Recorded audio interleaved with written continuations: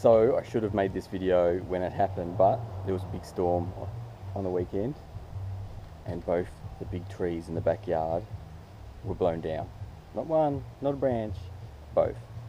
One cut off at the trunk and one was let loose by the roots, just ripped right out. So it's pretty cool.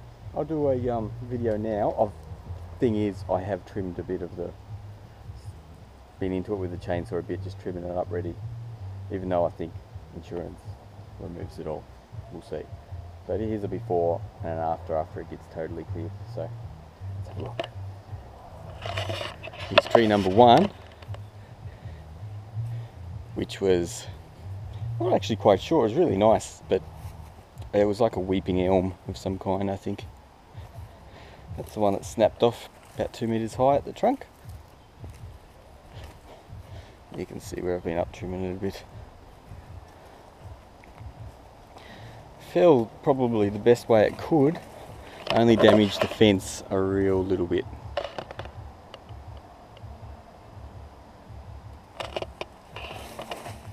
Picnic table's under there somewhere. Now the other one.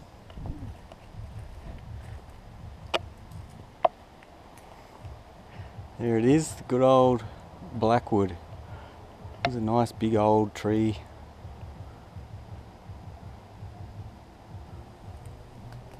As you can see, pulled up by the roots. It was really, really windy. And that one came down on the fence, which is in the course of being fixed by insurance, who have been very good so far. The chickens are in there at the moment. The insurance's builder actually popped some ply up to stop them getting in and out. Oh, there's one chicken. I don't know how they like being locked up, but water, food.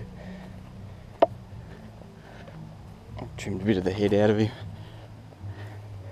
I don't know how the chook shed is surviving, but I had to look in there and it's knocked all the cobwebs off the roof where the tree thumped into it, and you can feel that there's a bit of weight on it, but it's still standing.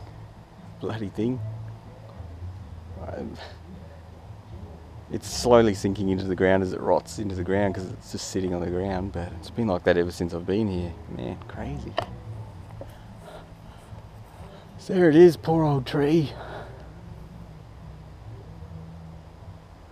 That one would have been good if it had fallen that way, because that bit of fence there is the worst bit. It's going to be really open back here now. Here's a little chainsaw I've been using. A Pardner 1616 Chainsaw Deluxe. I believe that's a 70s era chainsaw. I know it's got a little bit of weight with it. But there. I'll come back and have a look once it's all been cleared. If the insurance clears it all. I've just been cutting it up for firewood for the new shack. Here we are again after the trees have been cleaned up. Certainly made a distant difference to the backyard.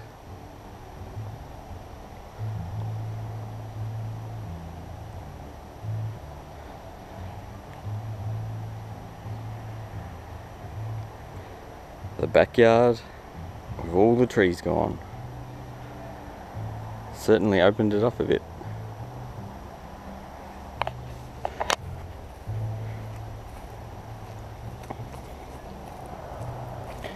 A little bit of wood.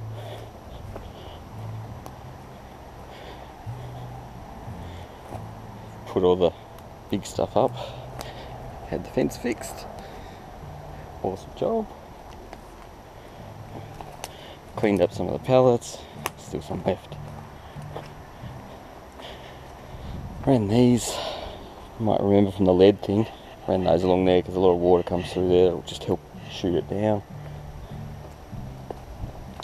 Let's check out the big one. There it is.